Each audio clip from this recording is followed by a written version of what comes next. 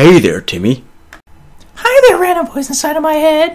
I am the voice of America, and I'm here for one purpose, to rebuild America, starting with you.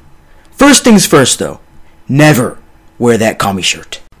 What? But I got this shirt at the Russian laundromat. Timmy, it's time we have the talk. What? My mommy and daddy told me. No, goodness no. Do you know what a commie is? A commie? What's a commie?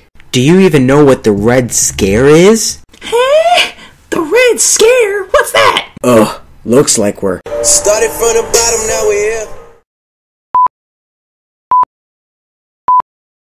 First off, you may be wondering, what really is a commie? Well, for starters, commies are normally found in Russia. Commies are dangerous because they have nearly unparalleled power aside from the US. Now you may be wondering how you can tell if someone's a commie. It is very common to see a commie with pet goats such as these. Commies also consume only red things, such as red slushies, strawberries, and even cherries. But most importantly, they love to wear red. The initial ideas of the communists is to put the US under an iron boot.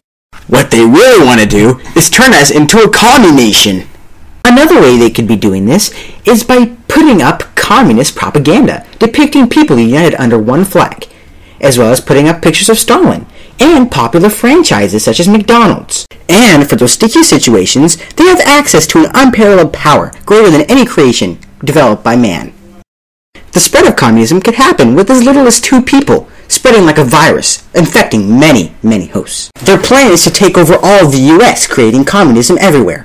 And if all else fails, well, let's just say you can call it a sticky situation. Well, Timmy, now that you know what a commie is and how it came to be, do you have anything to say? USA forever!